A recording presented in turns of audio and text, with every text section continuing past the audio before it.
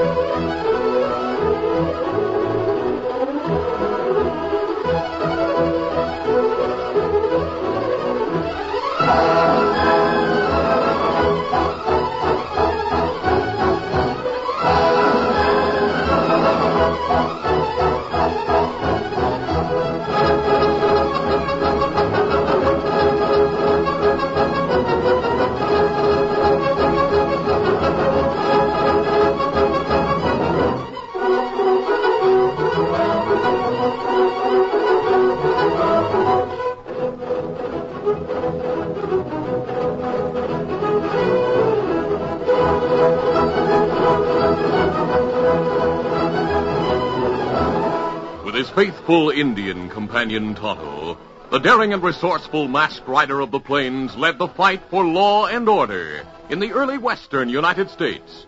Nowhere in the pages of history can one find a greater champion of justice. Return with us now to those thrilling days of yesteryear. From out of the past come the thundering hoofbeats of the great horse Silver.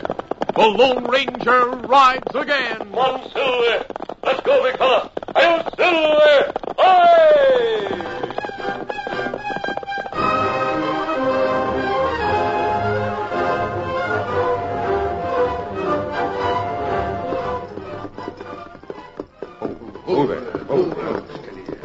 No one on the main street of the town of Hawksville saw anything unusual about the 5 horsemen who drew rein at the hitch rail in front of the bank. None of the townspeople knew that one of the riders was Bluff Logan, a notorious outlaw. The men with him were members of his gang. Easy, boy. As they dismounted, Logan said, You wait here, Slim. Keep watch. Right. All right, boys, let's go. Come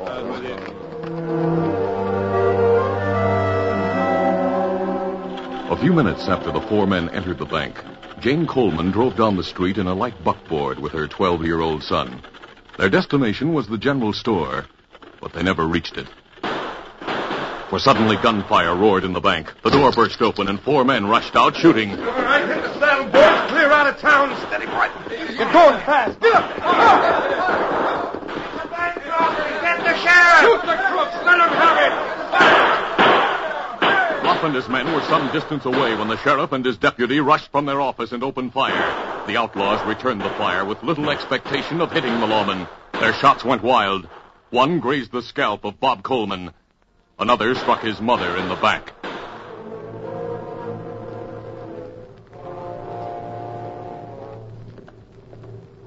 Late that night, Luke Coleman paced the floor in the living room of his small ranch house. He turned sharply as the doctor came from the bedroom. Doc, how's Jeannie? Luke, I was going to call you, but before I could, it was too late. Too late? 1 minute she was sleeping, and the next, she was dead. Dead? My Jeannie dead? I've done all I can for Bob. He's resting quietly now, and I think he'll pull through. My wife killed and my son wounded. The sheriff said the cashier recognized those killers. He claims Bluff Logan and his men robbed the bank. Bluff Logan, huh? That's one killer I'll never forget. Any more than I'll forget Sheriff Jackson and his wild shooting. You can't blame the sheriff, Luke. He was doing his duty. Was it his duty to open fire when Jenny and Bob were in the way? You don't know that the sheriff shot them. With so much lead flying around, who knows whether they were shot by lawmen or outlaws. But Logan will pay for that shooting. And so will the law. Now, hold on, Luke. You'll not gain anything by Don't doing... worry, Doc. I'll not go gunning for Sheriff Jackson. But I'm not staying here where I'll have to look at him every day. You're leaving town? Yeah. As soon as Bob's out of danger, I'm clearing out. But it'll be some time before he's able to travel. I'll leave him here. Jenny's sister will be able to raise him better than I could. Well, Luke, I'm sorry. I wish there was something I could do to help you. There's nothing anyone can do, Doc. Except me. What do you mean? I have a score to settle with the law and an outlaw. 2 weeks later, Luke Coleman left town, and he never returned. In an effort to make the law pay for his wife's death, he turned outlaw. The sheriffs of more than a dozen southwestern communities were troubled by robbery after robbery, but Luke's trail never crossed Bluff Logan's. Several years passed, and Bob Coleman grew to manhood. After his aunt's death, Bob left town, too. He was riding south late one evening. Come on, hit it. When suddenly his horse stepped into a hole. Hey, what the... When the animal fell, Bob was thrown from the saddle. He struck his head on a rock and lay motionless.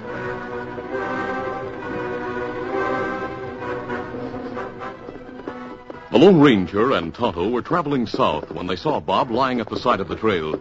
They drew rein and dismounted. Easy, Scott. Easy, fella. How is he, Tonto? Blown head. Knock him unconscious. But him not hurt bad. I'll see if he's carrying any identification. Tracks showing thrown from horse. But horse run away. Here's a name carved in the handle of his knife. Coleman. Bob Coleman. Oh. You think him related to Luke Coleman? I don't know. We follow an outlaw named Luke Coleman. Yes. When Bob comes to, we'll ask him about Luke. I'll need go and look for runaway horse, Kimasabi. Good idea, Tonto. I'll wait for you here. Shortly after Tonto left, Bob opened his eyes. He blinked and reached for his gun when he saw the Lone Ranger's mask. There's no need to draw a gun. The masked outlaw. The mask doesn't mean I'm an outlaw. It does as far as I'm concerned. I don't have my badge yet, but... Badge? I'm on my way to Buckeye to take the sheriff's job. Well, I'm glad to hear that, Bob. So you know my name? I saw the handle of your knife. Tell me, do you know a man named Luke Coleman? He's my father. Why? Your father? That's right. I haven't seen him since I was 12 years old. He left town after Mom was killed and I was wounded. Who shot you? Bluff Logan and his gang. We were in front of the bank when they came out after pulling a robbery. They shot their way out of town and escaped. Where was the sheriff? He opened fire from the door of his office to try to stop him. Mom and I were caught in the middle of the shooting. I was wounded and she was killed. Oh, I'm sorry. I've hated outlaws ever since. My dad blamed Sheriff Jackson for Mom's death. He left Hawksville after she was buried and never came back. Did one of the sheriff's bullets hit your mother? No. No, she was shot in the back. We were looking toward Logan and his gang when the sheriff opened fire behind our backs. I remember Mom turned toward the lawman just before she was hit. So it had to be an outlaw's bullet. Does your father know that? Yeah. By the time I remembered the facts, he'd already left town. I wrote and told him, but the letter might have been lost. Where is he now? I don't know. He used to send money to my aunt regularly, but he never stayed in one place long. I've lost track of him in the last 5 years. Hey, the rider's coming this way. He's leading my horse. It's my friend Tonto. He went to look for it. So the critter ran away after that fall. Oh, Scout. Oh, fella. Oh. A fine horse, Kimasabi. Him not hurt, but plenty scared. Oh, that's good news. I'm obliged to you for going after him. Bob, will you be able to travel now? Oh, sure, I'm all right, mister. Then Tonto and I will be on our way. Easy, steady, big fella. Easy, Scout. Easy, fella. We may meet again. I hope so, mister. Good luck in your new job. Thanks. Let's go, Tonto. Come on, Silver. Come up, Scout.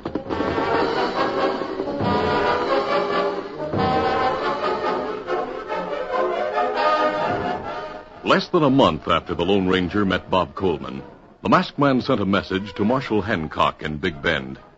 The marshal read the telegram to his assistant, then sent for a young deputy named Hollis. You sent for me, Marshal? That's right, Hollis. I'm sending you to meet a man who's been trailing Luke Coleman and his gang. I'll tell you how to find the man you're to work with. Identify yourself to him. He'll be waiting in a secluded camp. A few minutes after Hollis left the office with his instructions, the marshal's assistant asked, Marshal, why didn't you tell Hollis he's on his way to meet the Lone Ranger? Well, I figure he's due for a surprise. Hollis is a good man, all right, but he needs seasoning. It'll do him good to work with that masked man. He'll learn a lot. I don't know about that. Hollis isn't the kind who likes to work with anyone. Early the next day, a man named Keno left Luke Coleman's hideout to buy supplies in the town of Buckeye. Before starting the return trip, Keno decided to stop in the cafe. There he met an old friend named Bluff Logan. Logan? Well, I almost didn't recognize you with that beard. I grew it so's the law wouldn't recognize me, Keno. What are you doing here? Just drifting through town. But I'm glad I met you. You once asked if you could join my gang. Yeah, and you turned me down. I didn't need another man at the time. But right now, I need several good gunslingers. What happened to your gang? Trying to organize one now. Want to join me? I'm working with Luke Coleman. Never heard of him? He's heard of you. Oh. He mentioned your name a couple of times. And what he says isn't good. What's he got against me? A hold-up in the town of Hawksville. Now, what's a 10-year-old hold-up got to do with Coleman? I don't know. How many men are in his gang? There was 4 of us, not counting Luke. Well, you fellas should be doing all right. Yeah, but we're not. Luke's had a run of bad luck lately. What are his plans? You can't spend plans, Keno. Maybe you and the rest of Luke's boys need a new leader. That'd suit me, Bluff, but I don't know how the others feel about it. Suppose I ride back to your hideout with you and palaver with Luke and the boys. We might be able to make a deal. Good idea. Let's get going.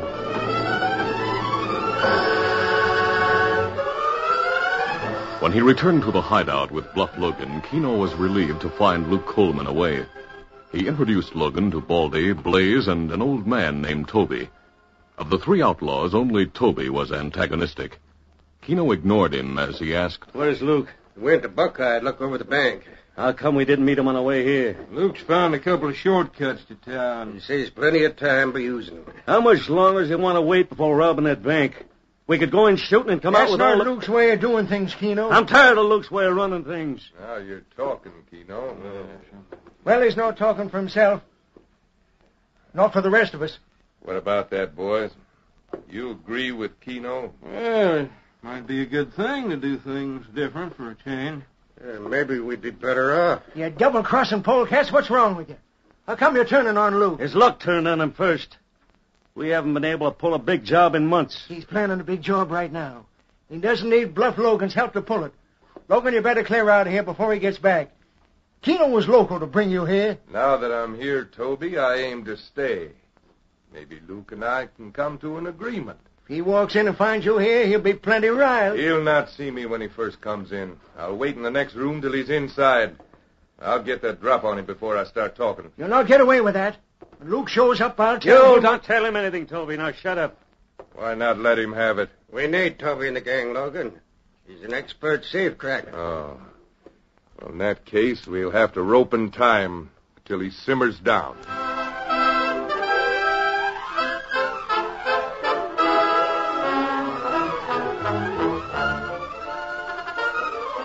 The curtain falls on the first act of our Lone Ranger adventure. Before the next exciting scenes, please permit us to pause for just a few moments.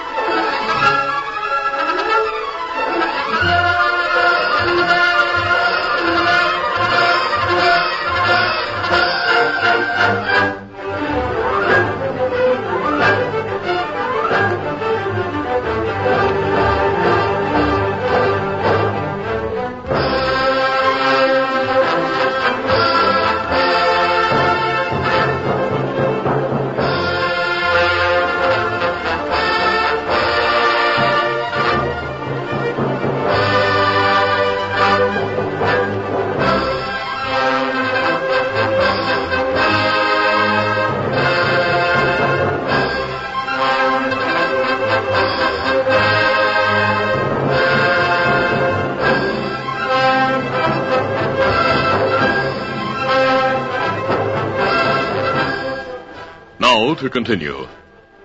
Meanwhile, Deputy Marshal Hollis reached the camp where he had been sent by Marshal Hancock. Oh, there. As he dismounted, the Lone Ranger said, That's the deputy marshal's badge on your vest. I'm Deputy Hollis, but Did Marshal Hancock send you here? Well, yes, but I didn't expect to meet a masked outlaw. Didn't Marshal Hancock tell you I'm not dodging the law? He told me to cooperate with a man who's been trailing Luke Coleman's gang. My friend Todd and I have found Coleman's hideout in a shack about 4 miles west of here, straight through the canyon. I wonder what they're doing in these parts. There's a bank with over $500,000 in gold and currency in the town of Buckeye, 10 miles from their hideout. I didn't know that. Coleman and his men know it. They've been watching the bank. We'll get them before they have a chance to rob it. I know the sheriff in Buckeye. He's already been warned to be on the lookout for the robbery. But before you arrest Coleman, I want a chance to speak to him alone. Why? It's a personal reason. Oh, so he's an old outlaw pal of yours. No, Coleman's no friend of mine. But I know his son. Hey, a rider's coming this way. Don't draw your gun. But it may be Coleman. My Indian friend, Tonto. Oh, Scott, oh, fella. Oh, Kimasabi. Yes? Me watch Coleman hideout, like you say. Coleman leaves shack, head west. Me think him on way to town. This may be a chance to talk to him alone. Here, Silver. Hold on there, mister. Sorry, Marshal, but I want to talk to Coleman. I'll be back soon to help you close in on the gang. Easy, steady, big fella. Come on, Silver. Easy, Scott, easy, fella. Where Marshal Hancock? He couldn't come, so he sent me in his place. Injun, I don't like the way your pal's trying to run things. Him not try to run things. Him only want talk to Luke Coleman. You can't corral crooks with talk. Steady. When he comes back here, tell him I've gone to arrest the Coleman gang. But they're 4 feller in gang. You wait. Wait for what? I'm the law around here. I'll do things my way. Hit up there.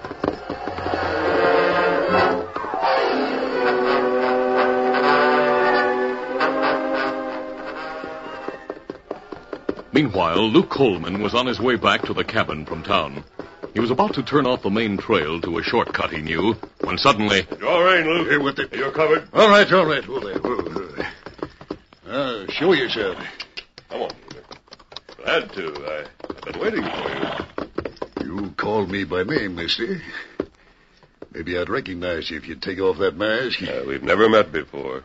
And what's the idea of waylaying me? You know the sheriff in Buckeye?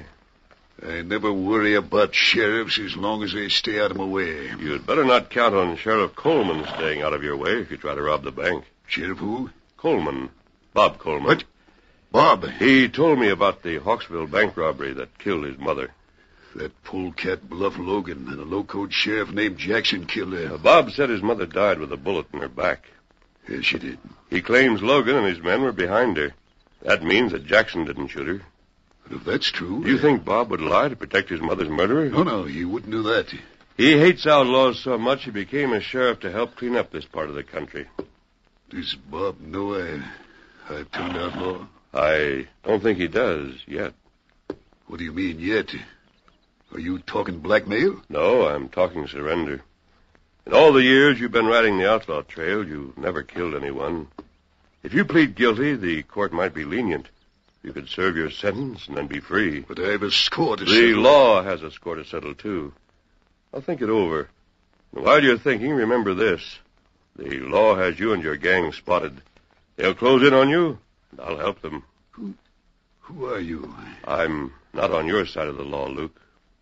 There's only one masked man I know of who works for the law. I work with the law. I see.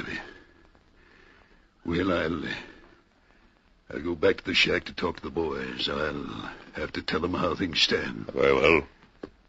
And so long, mister. And thank you. Adios. Get up there.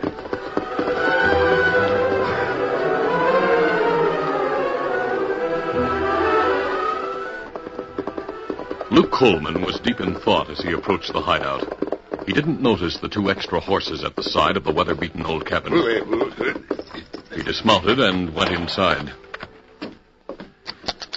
Hi, Luke. Hi. Where's Toby? I want to talk to all of you about that bank job. He's the next room, Luke. What about the bank? Are you ready to pull the hold up, Luke? No, I've changed my mind. Change your mind?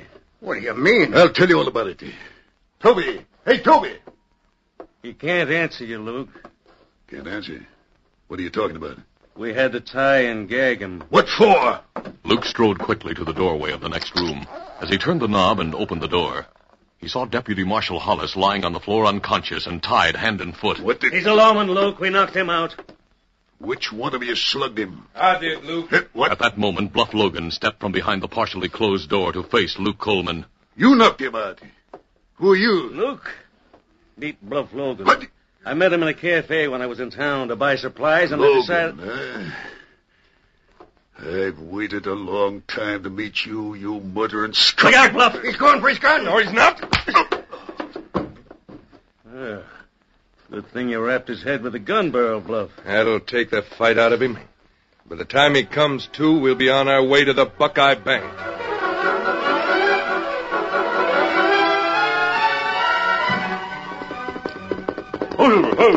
Meanwhile, the Lone Ranger drew rein in his camp where Tonto was waiting for him. Tonto, where's Deputy Marshal Hollis? Well, him get plenty mad.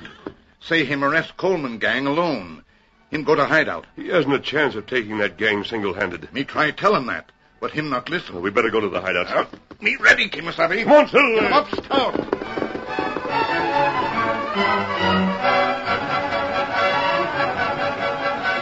At the hideout, the masked man and Tonto found the deputy marshal, Luke Coleman, and Toby. Coleman was still unconscious. Tonto took the gag from Toby's mouth, while the Lone Ranger cut the marshal's ropes. Thanks, mister. Who captured you, Hollis? Bluff Logan hit him with a gun barrel as soon as he walked into the cabin. This lawman should have known better than to come here like he did. I know that now. If you'll tie Coleman, I'll get my guns from the table where Logan left them. Then we'd all better head for town. Those polecats are on the way to rob the bank.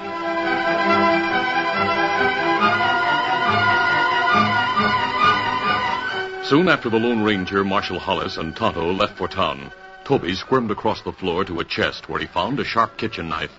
By persistent manipulation, he managed to cut his own ropes. By the time Luke regained consciousness, Toby was already cutting the ropes the masked man placed around Coleman's wrists and ankles. As briefly as possible, Toby told what had happened. Toby, we've got to get to town ahead of Logan and the boys. I know a couple of shortcuts. If I travel fast, I'll be able to hit them off. Here, boss. You're free. Let's forget Logan and the boys and hightail it before that marshal's come back to take us to jail. Toby, my son Bob is sheriff in Buckeye. Oh. Now, if you want to clear out... Luke, you've traveled a long way together. I'll stick with you to the end of the trail. Thanks for that, Toby. Strap on your guns and let's get going.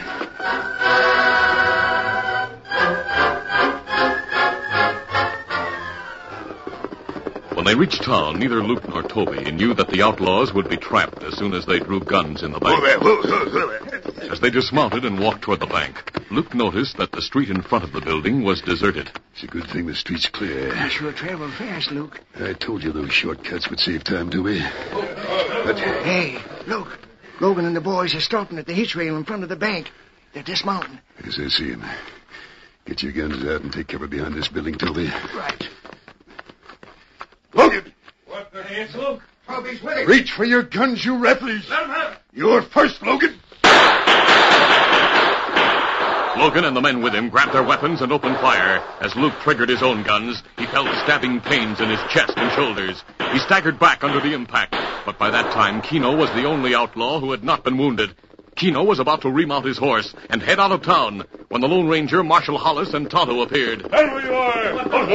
fella. Put your hands up, Keno. You're under arrest. Me keep him covered. As the Lone Ranger dismounted, Easy, steady, big fella. Bob Coleman rushed from the bank with several deputies at his heels.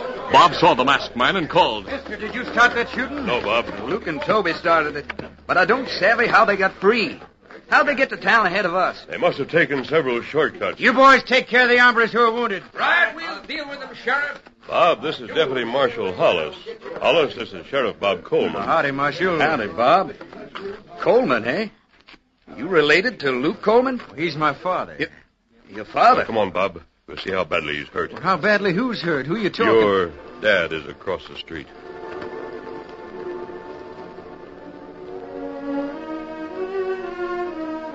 At dusk, Luke regained consciousness in Bob's lantern-lit office. Bob and Deputy Marshal Hollis were with him. How are you, Dad? You had a close call, but the doctor says you'll be all right. Bob, it's you. Oh, son. Oh, now take it easy, Dad. I was afraid Logan and those other crooks might let you have it. Logan and Baldy are wounded, but they'll live to go on trial. I wanted to kill Logan. The law will deal with him. But he's the one who shot your mother. I know. And he'll pay for it. Son, I reckon you know I'll be going to jail, too. Yes, I know, Dad. Toby told me how you two came here to try to stop Logan before he could rob the bank. Good old Toby. How is he? Why, he was hit by a bullet, but Doc says he'll be as good as new in a week or so. Of course, he'll go to jail with you, but the law might be lenient in his case and yours. Lenient with me? Why should it be, son? The law doesn't owe me anything now. I'm glad you realize that, Coleman. What? No, this is Marshal Hollis, Dad. A friend of yours is on his way to the governor to discuss your case. The law owes him plenty. And with him on your side, who knows what your sentence will be. What man are you talking about? He's talking about your friend and mine, Dad. The Lone Ranger.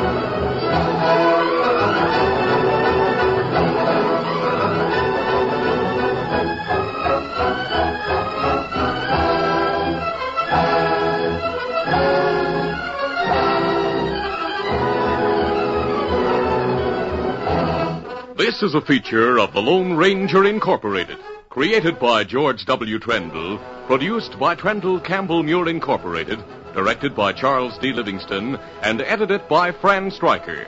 The part of the Lone Ranger is played by Brace Beamer.